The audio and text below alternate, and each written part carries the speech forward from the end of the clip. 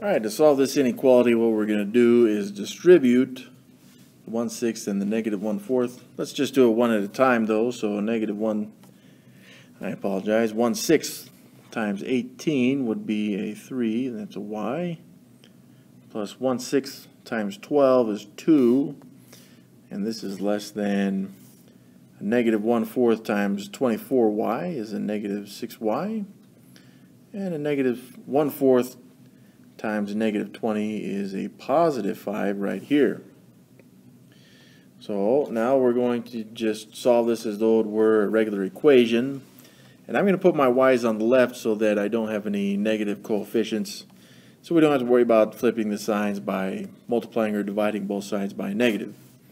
So I need to get this negative 6y to the other side of the inequality by adding 6y to both sides.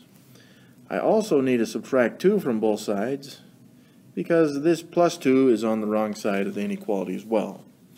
Now I didn't have to flip the sign because we didn't multiply or divide by any negatives. So I've got a 9y, this is 0, this is 0, and 5 minus 2 is 3.